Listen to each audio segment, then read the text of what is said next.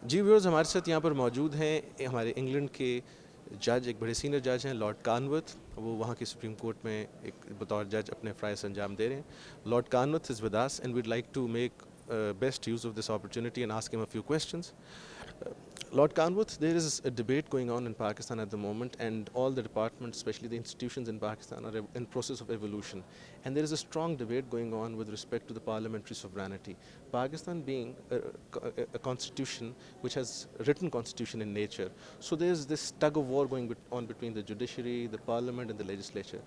As somebody from a country which has unwritten constitution, what is your view about parliamentary supremacy or sovereignty? And I would like to have briefly your views about that. Well, I'm very pleased to be here. That's a very big question. In my country, we don't have a written constitution, but we have constitutional principles which are deeply ingrained in our legal culture, in our democratic culture, going back to the civil war of the 17th century. And that was really a battle between the king and Parliament emerged supreme. And so the great settlement at the end of the 17th century was really about the balance of power between the Crown and Parliament. But that settlement also ensured the independence of the judiciary. And so there's been this sort of balance between the three parts of government. Of course, now monarchy is reduced really just to a constitutional role, but as between the judges and Parliament is undoubtedly sovereign, but the courts are there to ensure that Parliament stays within the bounds which it sets itself. And of course there are some unwritten principles which we apply to the interpretation of statutes which govern that. But of course you contrast that with the United States, where they have a written constitution in which the Supreme Court can strike down legislation as non-constitutional. And so they've had to work out that in their own way. But it's all about a balance and a respectful balance between the various organs of government.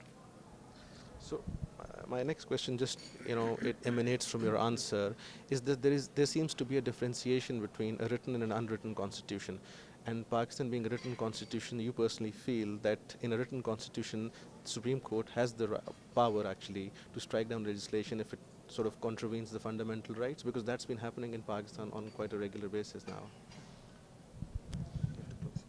Well, I think we are probably the only, or one of the only two countries in the world which doesn't have a written constitution. So the norm is to have a constitution, and where you have a written constitution, then generally the courts have power to strike down legislation which is unconstitutional, because that's their duty. But obviously that has to be treated with great respect and great caution, because they both, as I said before, the judiciary and the Parliament must always respect each other's role. And over the last few years, we've seen internationally the concept of judicial activism is gradually seeping in. You see, even in your country, recently the Supreme Court passed, or the court in England passed a verdict on Brexit, where I believe you took a dissenting view as well. So here in Pakistan as well, that concept is gradually seeping in, and we see the judges of the Supreme Court, judges of the High Court, because they're both vested with powers to strike down legislations and judicially review the administrative actions. So do you feel, what exactly do you feel about judicial activism, and is there any boundary to that, or is there a plausible explanation that can be rendered in case it goes to an extreme? Well, I'd start by challenging the view that judicial activism, if that's the right word, is new. If you go back to Lord Mansfield in the 19th century, who more or less developed the commercial law single-handedly. If you go to the judges of the Chancery Division during the Industrial Revolution, who actually intervened to ensure that polluting industries were brought within bounds, judges were just as active as they are now, possibly more so. And of course, if you look back during my lifetime, Lord Denning was one of the most active judges you could imagine. So I don't think there's anything new. But I don't particularly like the term activism, because what judges are trying to do is to apply and interpret the law, and to do so in a way which is sympathetic to the needs of society. And I hope that will always be the governing approach. And now moving on to this conference, precisely what brings you to Pakistan, I wanted to ask you that what exactly do you feel about this colloquium and this conference which has been hosted here, and our ex-Punjab Chief Justice Syed Mansoor Ali Shah, he's played a pivotal role in developing law with respect to climate change and environment in particular. So what are your views about Justice Mansoor Ali Shah and Justice Jawad Hassan, who's presently looking after the environment bench? Well, I must say I was very pleased to be invited to this conference. I've been to a number of conferences on environmental matters in the Asian region, and I think the work of the Asian Development Bank has been very important. I've met Judge Mansoor Ali Shah at several of those matters. He's come to a conference I organized in London on climate change and the law 3 years ago, and I've been delighted to see his approach, and I think it's very timely because, as this conference shows, the issues of climate change and the way we tackle them are among the most urgent issues facing society. And so to have judges who really understand the issues, like him, and building on the work of Dr. Hassan, Pakistan is obviously taking a primary role, and I'm delighted to see it. And I'll now pass on my mic to Mr. Abuzar Salman. He wants to ask you a few questions. First of all, sir, welcome to Pakistan. It's a great honor that you're in Pakistan, and we will learn from your experience and everything. I have a question for you. As you can see in Pakistan, the superior judiciary has interpreted the right to life, the fundamental right article, in a way that it has included the right to have a healthy environment. It's a fundamental right. It has just included in the ambit of right to life, this the concept of a healthy environment. Do you think the lawmakers need to think about it in Pakistan and pass a constitutional amendment and amend the Article 9, or introduce a new article, just like Article 9A, by just incorporating right to a healthy environment in the right to life article?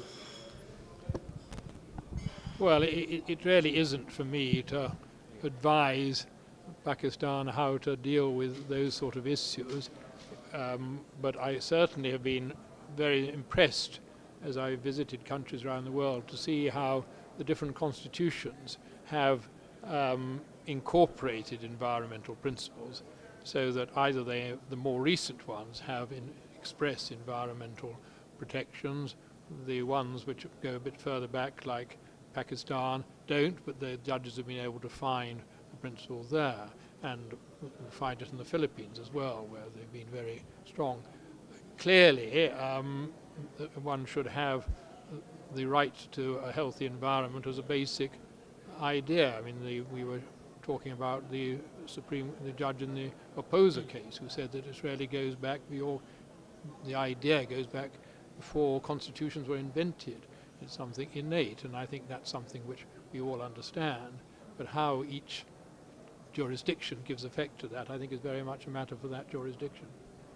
Can I just ask one more question, and then we'll have to tape it off. Now we bring you down to the beautiful city of Lahore.